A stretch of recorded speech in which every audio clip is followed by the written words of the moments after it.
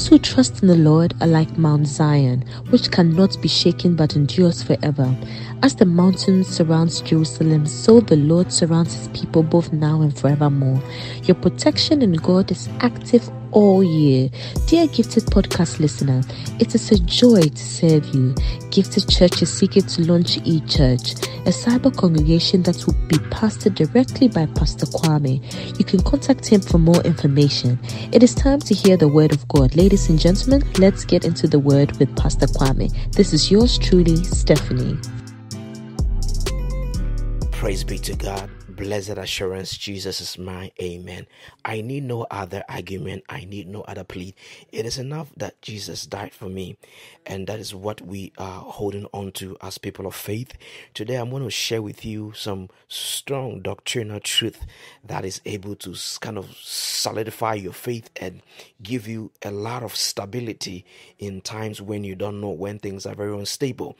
And so I want to talk to you about why Christianity, or why you are a special person, why God calls you a holy nation, a peculiar person, a royal priesthood. I want to talk to you about what does it mean to be a Christian, to be precise, and how important it is, and what are some of the things that makes this thing more powerful, because faith in God is bigger than one person, so I want to kind of come to the place where I'm dealing with faith. But before that, how are you doing? I greet you in the name of our Lord Jesus Christ, and it's a pleasure and a delight to share the word of God with you. The flower fades, the leaves wither, but the word of God abide forever.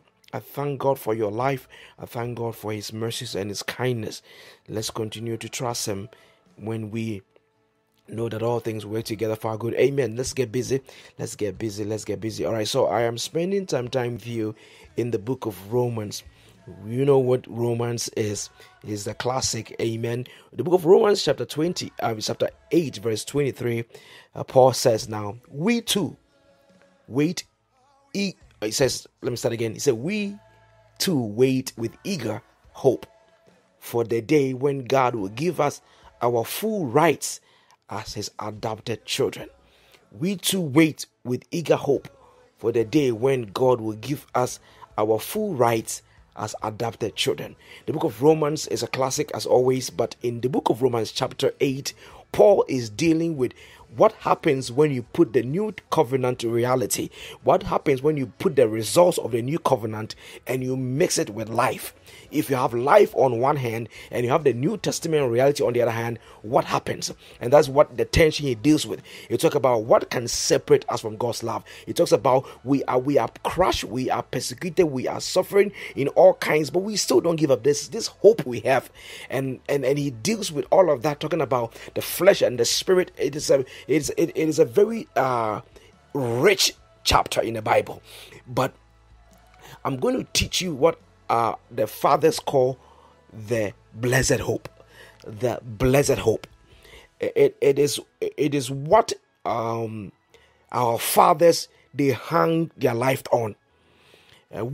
Our generation, we hung our lives on prophecy. We hung our lives on blessings.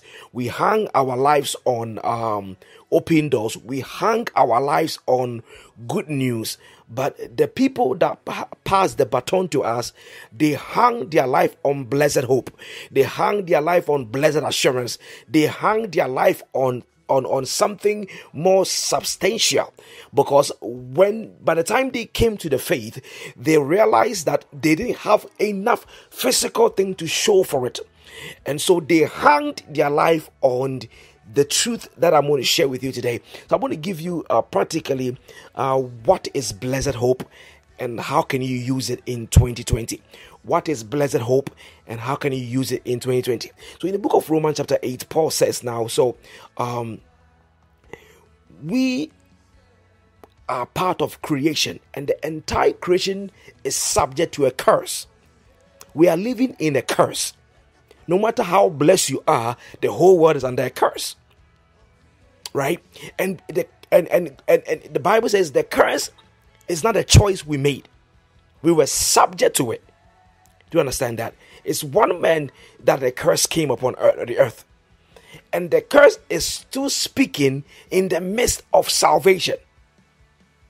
the curse on humanity is still in effect in the midst of crucifixion, in the midst of glorification, in the midst of justification. The curse is still speaking.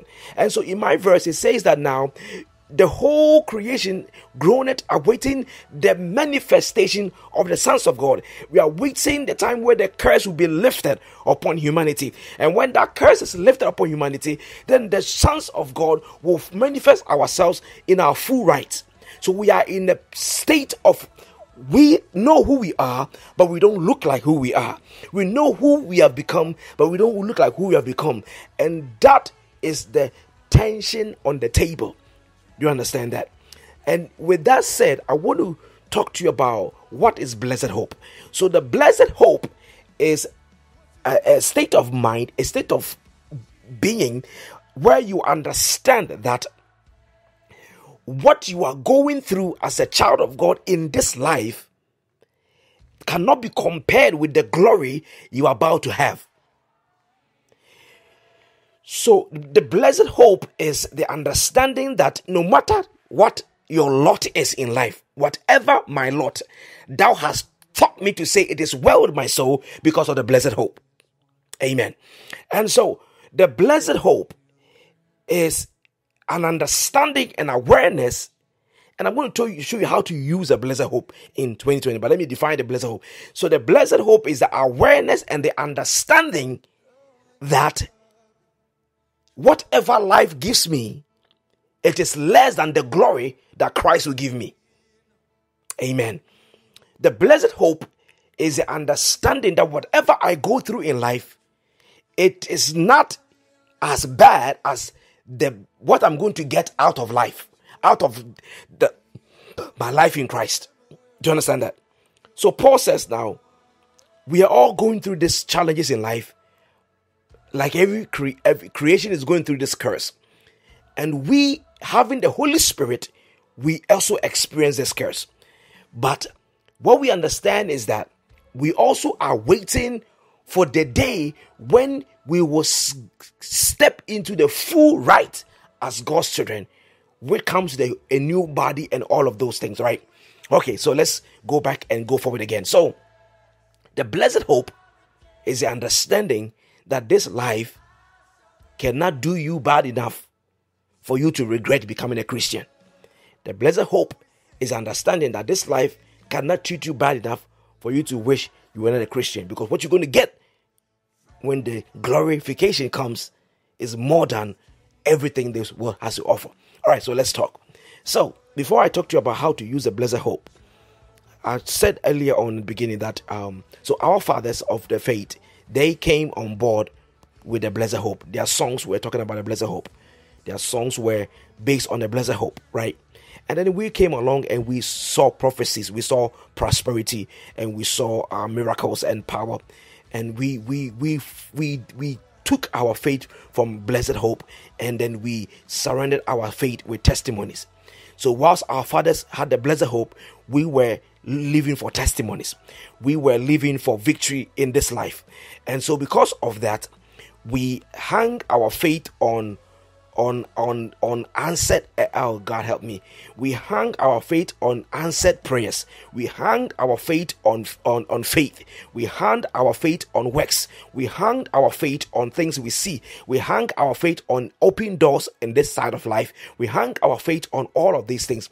And it's becoming clear that we need to go back to the blessed hope. And so I'm going to spend a few minutes and show you how to use the blessed hope. Amen. All right. So the blessed hope is a state of thankfulness. Let me share a testimony. It will help a little bit.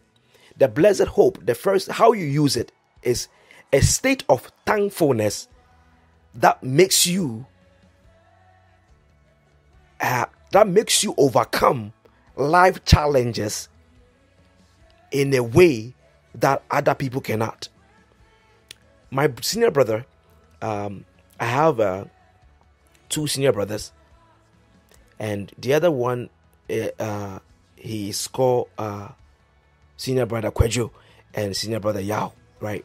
Senior brother Kwajo is a very skillful soccer player, and he, skillful as he is, he plays like old school soccer. New school soccer, you don't dribble a lot, but he play old school, so he dribbles a lot, right? So I was watching him on the sideline. He was playing for the school that I attended. He was a senior, so he was a school prefect, and also I don't know if he was a captain of the team, but he was a big kid, right? Very famous in a way. All right, so on the field, my brother was doing his thing, taking control of the ball and doing some amazing things with it, and somebody from nowhere just slid under him, and he fell and he broke his left hand. My brother played the soccer for another 5 minutes before he realized that his hand was broken. And the only reason that he broke his hand and didn't know it was because his heart and mind and focus was not on himself, but on the ball he was playing. Amen. Now, what I'm saying is that, so somebody told him, hey, your hand is broken. And then he saw that it was twisting. And then he lifted his hand and they took him out.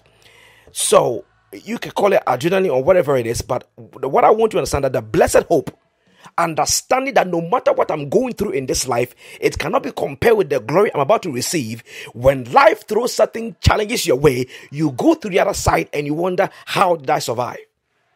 How can my whole family be drowned and I'm singing when peace like a river attended my way? Or what sorrow, whatever things I can say, thou art taught me to say it is well with my soul, simply because my soul is about to receive something that my flesh and my family and all the things I'm going through cannot be compared with it.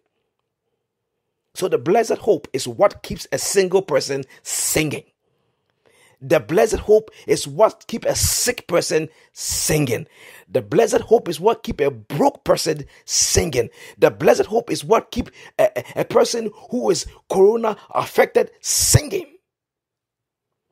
I'm saying the blessed hope simply because it is the ability to look life in the face and say, life, you cannot give me anything too painful that God cannot wipe away.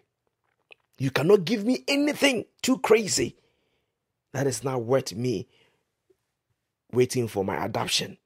You understand what I'm saying? So Paul says now, we don't have the full rights, so we will suffer like everybody else. But don't get it twisted. I am not like everybody else. I am single like that girl. I am broke like that boy, but they are not like me. Let me take you to the cross. When you come on Friday on Golgotha and you came out of town and you don't know anything, Jesus looked as bad as the man on his left and his right. What you are going through doesn't mean that's who you are. And if you don't know Jesus, you will see just 3 criminals who are dying and people are trying to defend whatever. So the blessed hope means that I might be going through the same thing somebody who's not a Christian is going through, but we are not the same people. I am going through into glory. I'm going through my pain into glory, but they are going through their pain into destruction. And so it's a joy to spend time in Romans chapter 8. So he says that the blessed hope is what causes us to not lose hope in a hopeless situation. The second thing is that I want to go off tangent a little bit and tell you that Jesus is coming. Jesus is coming. The reason you know Jesus is coming is because the world is not doing, the world has not seen this much of birth pains like this before. You understand? Even though I share with you that Jesus will come on a peaceful day, the signs are clear now that Jesus is coming. Even when we restore things, we know that the earth is becoming one. Do you understand? One of the things that Jesus will do when he comes, that he will rule on earth. And if coronavirus is ruling on earth, then you know Jesus can rule on earth. Because when you are a child and they say Jesus will come and rule, you are like, how can he be one person and be in rule over China and rule over all the countries, and then he show you coronavirus. Coronavirus ruling the entire globe. One virus ability to control the entire human population. So it's an example of Christ's rule. When he will rule from Jerusalem, but his rule will be global. And he will rule with his saints in glory. Amen. All right, so let me go back to what I'm talking about. So the blessed hope now puts us in a place where nothing in this life can make us cry, because there is absolutely nothing that this world can give to us that is worth us. Now, oh, glory to Jesus. So, number one, the blessed hope to use in 2020 helps you stabilize your heart. Because life can be painful, but when you are sitting in the blessed hope, the pain level will decrease. So my brother got up, and then they took him to the place where they have to bandage it, and they bandage it for him. But the truth I'm saying is that you are able to go through certain challenges in this life when you have the blessed hope. Amen. The blessed hope is your receipt for the glory. So this life may or may not treat you right, but you are a candidate of the blessed hope. So when our fathers were singing in the sweet by and by, they were not colloquial. They were not old-fashioned. They just understood the book proper. Yeah. When our fathers were singing on a hill far away, when our fathers were singing, I would and exchange it someday for a crown, they were not old school. They understood the book proper. Amen. When you understand the blessed hope, you are not scared of dying. That's what you use for 2020. I love America. America has made me what I am. I can never, no matter how I talk about the Black Lives Matter, I can never say America has not done me well, I can never say that. But one of the things I'm so careful is the fact that America can destroy your blessed hope, because America thinks that America is the blessed hope. They think that your best life is now. They think that prosperity is now. And unfortunately, the entire American prosperity is based on cheating other people to be blessed. The entire American system is based on cheating, stealing, and enslavement. So I want to be boring this podcast and tell you that this life is not your reward. Paul says, even in this life alone, we find our reward. We are the most miserable people. Enjoy the blessed hope. Sing about the blessed hope. Live for the blessed hope. It will do something on your inside. Let me go to the last point. The blessed hope allows the Holy Spirit to flow in your life. And don't fight the Holy Spirit, because of the blessed hope. The Holy Spirit is in your life to stop you from praying. Let me explain before you exit the platform. The Holy Spirit is in your life to stop you from praying, so that he will pray for you. The Bible says now, for we do not know what to pray, but the Spirit takes over and pray in accordance to the will of God, that we cannot pray. So your prayer request, chances are they are all not God's will, because we don't know the will of God, but the Holy Spirit takes over with groanings that we cannot utter, and he prays in accordance to God's will for us. Amen. So the Holy Spirit will take over your prayer request and pray it properly for you, because your heart is on the blessed hope. So I want to encourage your heart today. These are not what this generation wants to hear, but right now you have to hear it, because that's the only thing that will work. because there are doors that are going to be shut in your face. There are some promises that you're not going to see it, but you have to be happy. You have to have joy in your heart, and you have to press on the blessed hope, because this world cannot massage you enough. This life cannot satisfy you enough. This people will not do it for you. It is God and His blessed hope. So, in conclusion, child of God, I want you to hear this. We too, we wait with eagerness. We too, we wait. This is not how Christianity is. Christianity is better than this.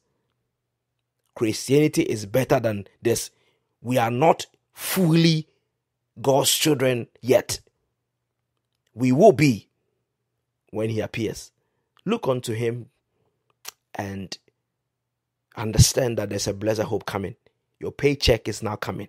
All the things you get in this life is not what God promised. A better thing is coming. Let not your heart be troubled. Believe in God and believe also in me. In my Father's house are many mansions. If it were not so, I would have told you that. But I go prepare a place for you. And when I go prepare a place, I come and take you to myself. There I am. There you be also. You are journeying through this life. This is not your destination. There's a blessed hope ahead of you. And that is why you let things go. That's why you give money. That is why you are not Jesus. You are not a citizen of this kingdom. You belong to the kingdom that has no bound. Let's pray. Father, we want to thank you for the blessed hope. We depend on you in Jesus' mighty name. Amen.